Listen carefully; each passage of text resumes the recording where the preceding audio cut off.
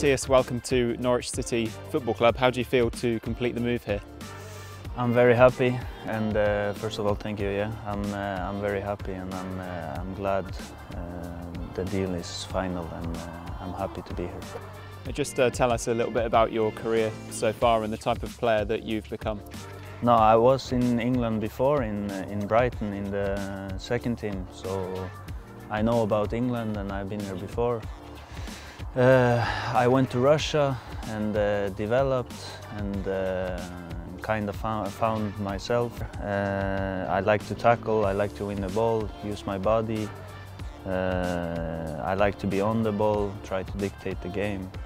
And you mentioned Brighton. When you were there, they were a Premier League club, but you didn't play in the Premier League. So are you looking forward to doing that with Norwich? And do you feel you have maybe a point to prove there?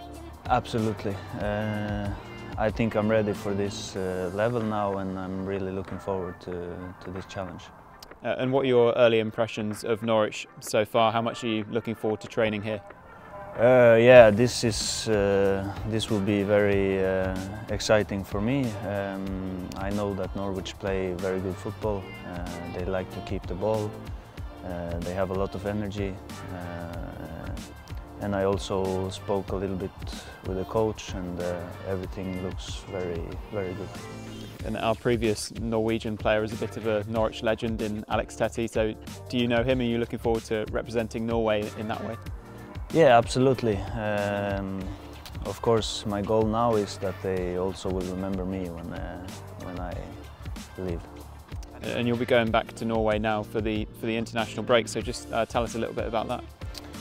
Yeah, we have an important game now on Wednesday, and I'm ready to do everything to win this game against Holland, and then we go to Latvia and back home to Oslo to face Gibraltar. So it will be 3 good games.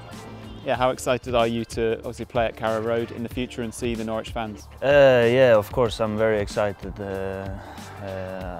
I just want to finish this national team now and come back and show myself to the fans. It will be amazing. So what's your sort of objective for the season ahead?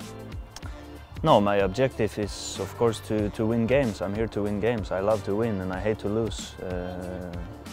And that's that. I'm here to win.